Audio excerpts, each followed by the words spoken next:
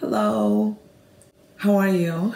I'm about to make dough for bread that I'm gonna bake for my mom later on in the day. It's still early right now. It's like 7:50 in the morning, and this is my first time talking to anyone today. My mom already left. Anyway, it's been so many years since I've done this. This is what we've done. We had done all our lives growing up because we were not well off. So we used to knead dough and bake our own bread on the stovetop, not in the oven. We didn't have an oven. We used what is called a Primus stove, Primus. Primus stove, which fuels with paraffin. So Google it if you've never heard of it. Anyway, so here goes it. All right, here are my ingredients. This is flour. We're making brown bread for my mom. She doesn't like white bread. And yeast, which is a raising agent, salt, and warm water to knead the dough with. All right, so I've poured in some of that water in here, and now it's time to do the kneading. I've washed my hands, obviously.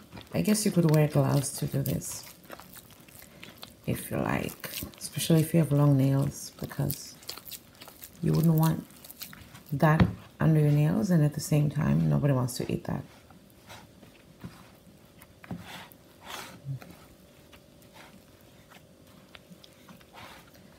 You just keep doing this until all the flour's been kneaded or mixed with water.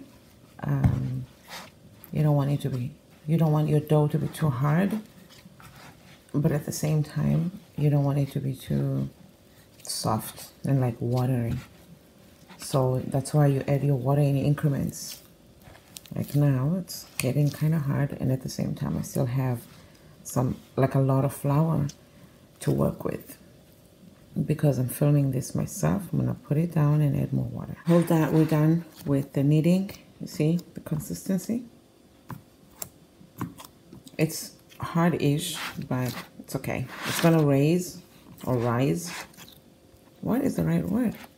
Rise to the occasion. Anyway, it's gonna rise, and it'll probably go up to double the size that it is now. Right now, this is how big it is, which is what he said too.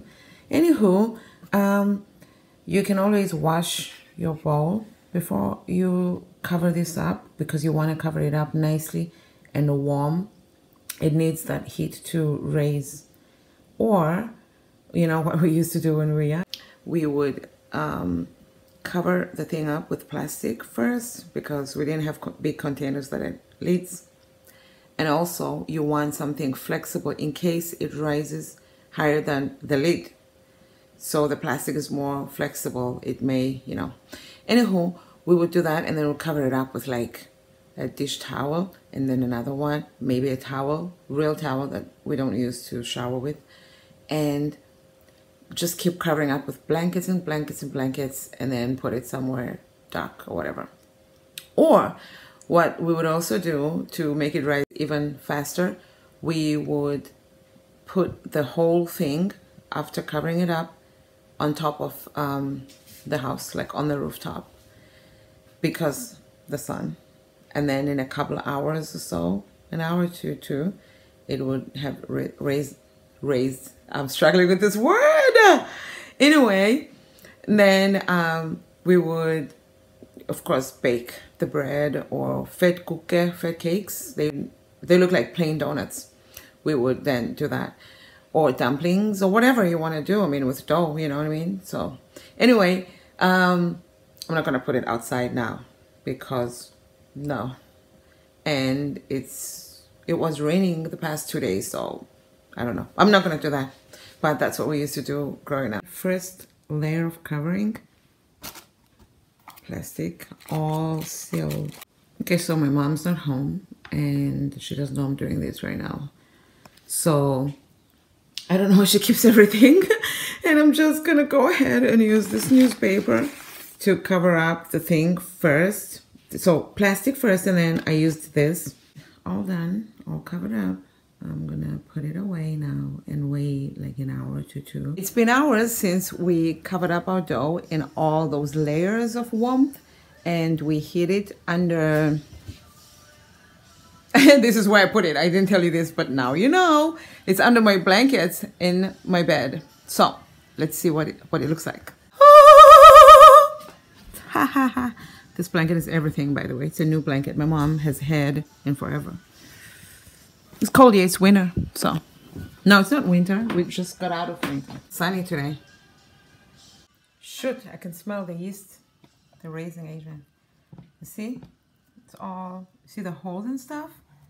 It's all risen, and it's now softer than when I put it in. It's not always the case. Ah, I'm sorry, forgive me. Anyway, let's bake it. Okay, so I bundled up our dough again, just so that it's nice and neat and it's ready to be put in a pot. When we were young, we used to use wholesome, I don't know how to describe it. It's fat. It's kind of curdish. I don't know how to describe it. But I'm going to go ahead and use this because I'm going to use a lot more than I should of this, so that we have a nice and oily and greasy crust. For me. I'm not supposed to eat bread, but I'll treat myself. We are on vacation after all. By we, I mean me. Yeah. I'm going to heat this up a little bit, and then it's going to melt and it's going to expand or increase. Okay, it's in. That's what she said. Just kidding. That's what he said. So it's in. You can hear it. I'm going to cover it up nicely. Make sure your lid is the right size so that there's no air coming in, making it not the temperature that you want it to be. We don't do temperatures because, remember, this is when we didn't have a lot of money. So it's very basic. Just cover it up with the right size lid. Probably that's the right size, but I was using this for the soup that I just made, which is absolutely delish, if I must say so myself. Oh my gosh, split peas, spinach from our garden, just like so good. It's gonna be for dinner. It's cold and wet out, so just the right thing. I'm not gonna talk too much because I gotta cover this up and leave it for maybe 30 minutes or so in medium heat, and then flip it over, same amount of time on the other side, maybe less, and that's it. Let's see what our bread looks like. I've already flipped it over from one side to another. Now it should be completely done. There it is, folks. My bread and butter. I did stab it here to see if it's okay all the way in. Woohoo! You don't want it to get stuck on its way back. I'm doing it with one hand now, so obviously. You don't want it to come out with dough. So it's dry, which means there's no dough inside. It's not damp. It's ready. And I may have already stolen a slice to taste. Here we go. That's what it looks like inside. Why am I pointing at it? See? It's real bread. You too can make bread on the stovetop in a pot. If you have a two-plate stove or a flame stove, a primer stove, or any kind of stove, you too, my friend, can make your own bread at home, can bake your own bread. Everybody doesn't need a real stove. Everybody doesn't need electricity. We didn't have electricity when we made this kind of bread back home. I didn't know what electricity was. Half the time we cooked in the fire outside. I'm talking about this generation. So it's a real thing. Thank you for watching. If you do make your own bread, please message me, send me a picture, tag me. I would really like to see how it turns out. Toodles!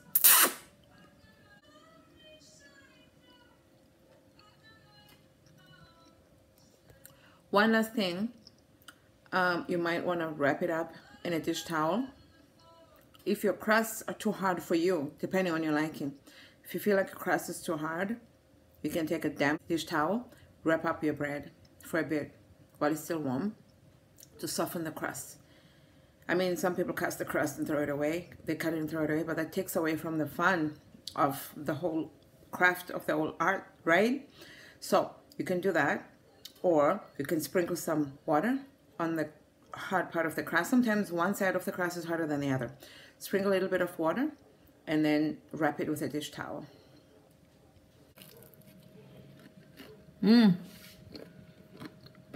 Watching the high protein lady eat bread, carbs, right? From scratch. It's good. Even if I'm gonna save some myself.